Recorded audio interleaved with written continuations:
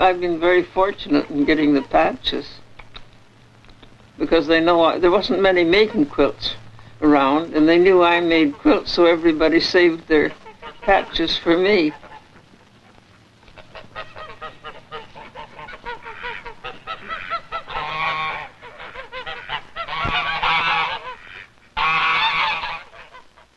And when the girls were making their sewing, it's the sewing class at school, all the pieces that was left, the scraps, was just thrown out.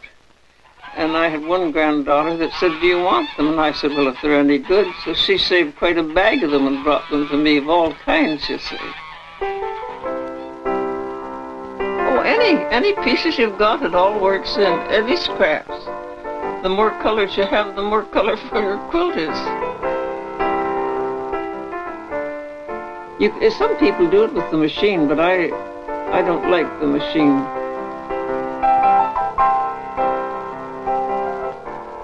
A homemade quilt, a good homemade quilt, will outwear a blanket twice.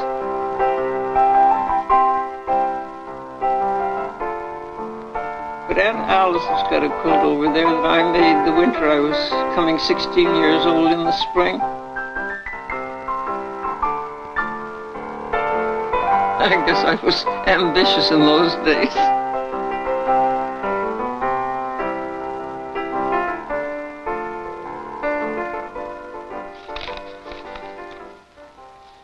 I buy lightweight unbleached cotton, a yard wide, and tear it down the center, make strips 18 inches wide and 7 feet long. I don't work with squares, I work with the strip. If you use squares, you have too many seams in the foundation when you sew your quilt together. Well, that's for the foundation, to sew the pieces on. You can't keep it square unless you have a foundation, you see, something to tack it onto. Silk pieces fray easily, so you have to turn the edges in to baste before you baste it down. With thicker material, you don't turn it under. You just baste it down flat. If you turn it under, it would make too thick and bulky a seam.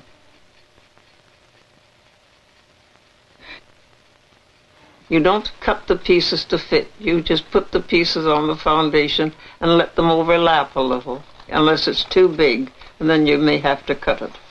But you don't cut them to fit. You just cut it smaller and work the patches in. You might have to separate your materials, keep the print patches together, the silk and satin will go together, and the wool pieces. You can work a bit of polyester in with the wool, but you can't sew silk and cotton or silk and wool, because when you wash the quilt, it wouldn't wash the same, and it would be a mess. I have washed my quilts many times, and they come out perfect. I've washed them in nice, mild, soapy water, and I like to dry them on the line on a nice breezy day. You can dry them in a dryer, but it has to have the low heat on it. When the pieces are basted on the foundation, you go round each piece and just hem it down firm. Any pieces that are overlapping the foundation, you trim it off, you see, and have them straight edges.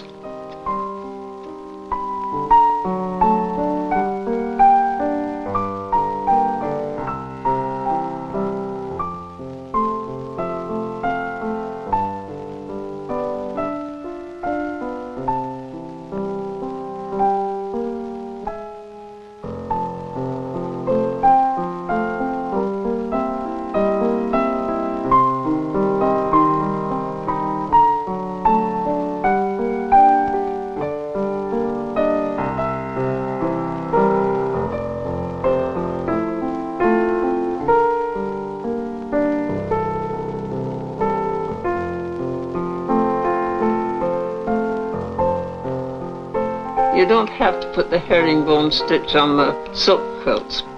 I do, because it makes them look nicer. And on the wool quilts, though, you have to have a stitch to hold them from fraying.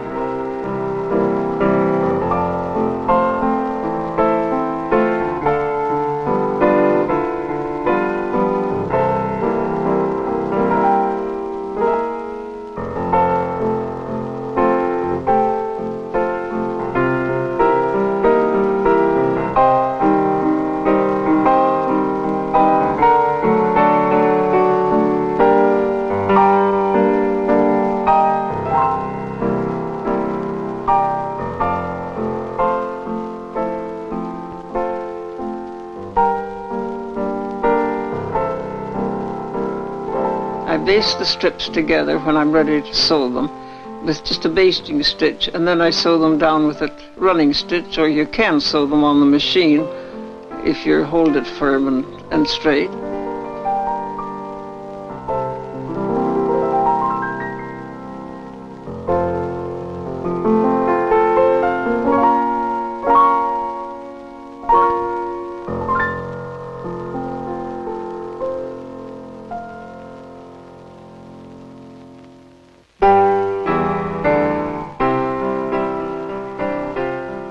I like flannelette to back the quilt when I'm ready, because it's warm and cozy and it holds it on the bed. It won't slip off.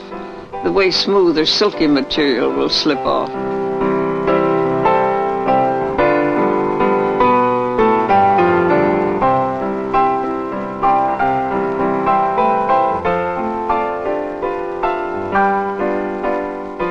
The lining is stitched on the frame down each side and stitched across the end.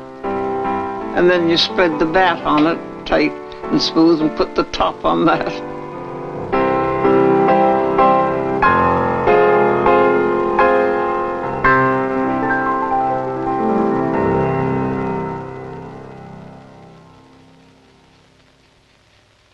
I generally use a cotton or polyester bat. I like polyester best. You can use wool, but it makes it very thick and hard to quilt, though it makes a beautiful comforter if you tie it. The top is pinned down on the lining and the bat, and it's a slow job for one to do alone. It's much easier if there's two at it working across from each other. It's almost impossible for one person to keep it square doing it themselves, because you have to keep going around and loosening up one side and then straightening it up again. I generally use the fan-shaped pattern for quilting. Of course, you can make any kind of pattern, squares or diamond shape or any fancy patterns you like. Or you can buy them if you can find a store that has tracing patterns for you to mark from. But I'm no artist. I can't make up fancy patterns, so I just use the fan pattern.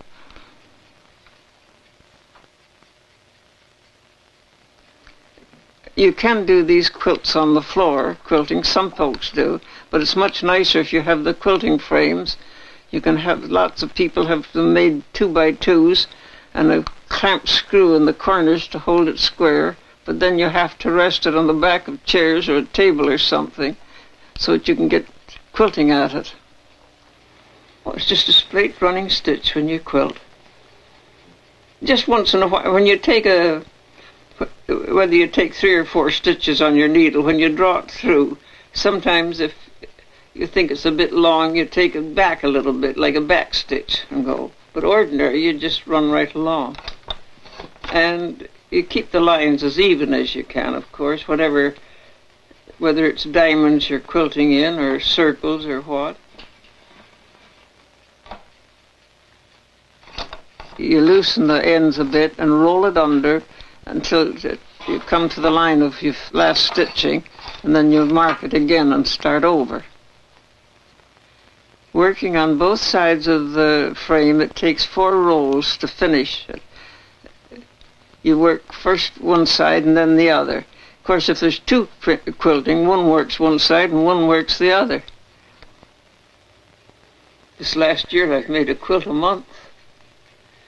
I think that's going some, a quilt a month, for 87. But then I like hand sewing, you see.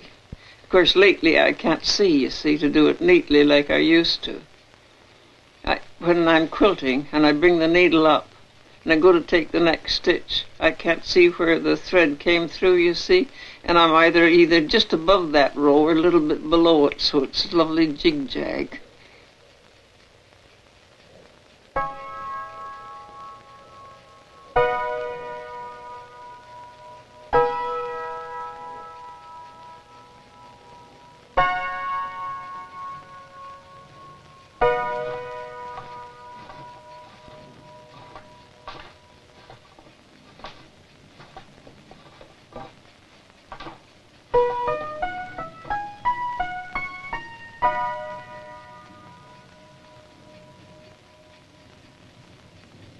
Most people just hem the end or turn the two edges together and sew them. But I like to put a binding on it, and I think it gives a more finished look to the quilt.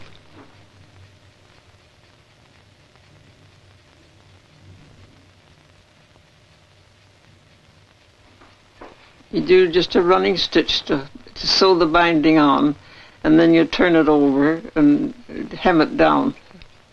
Turn the edge in and hem it down like a proper binding. I often wish I'd had a picture of us, my brother and I. I must have been 10 years old and he was 11, cleaning a couple of chickens for our Sunday dinner. And Mother and Father were called away. I don't know, it was a funeral or a wedding or something, so she said to me, we'll have to put it off until Monday, this chicken dinner. So after they left, I said to my brother, we can clean those chickens. Not me. And I said, sure. You cut the heads off and I'll scald them and I'll clean the chickens. Well, he said, you hold their heads and I'll hold them by the feet and hold them over the chopping block. I didn't want to do it, but I caught the thing's head and shut my eyes and down come the axe.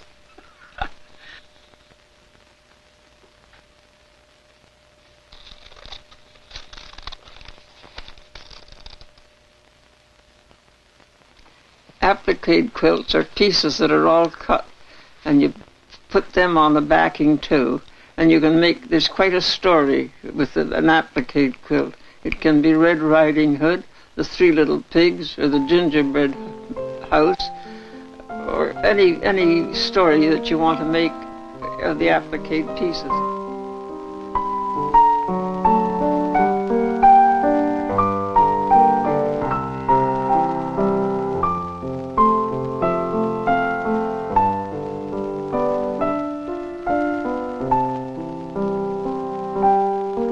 All the quilt making's coming back, you know. Everybody's starting to make quilts now.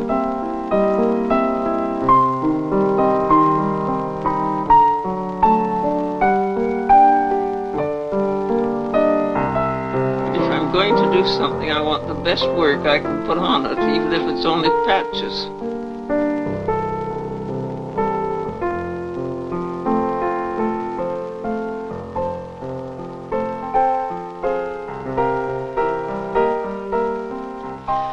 I guess being so hard up when we were youngsters has its advantages, because you learn to do a lot of things and do without a lot of things. But if you had everything, you would never learn to do them.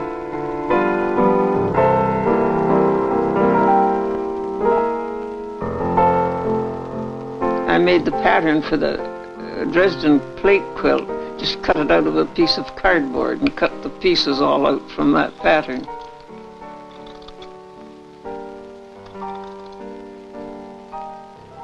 But you know, handmade quilt, it doesn't pay to make them really now, only people that really like them.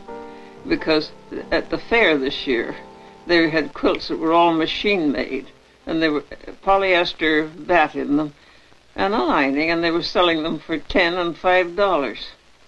Now, I don't know the exact size of them. They said, oh, they were the size of a double bed. But if you can buy a quilt like that for $10, who'd bother making them? Only some old woman that has nothing else to do, I guess.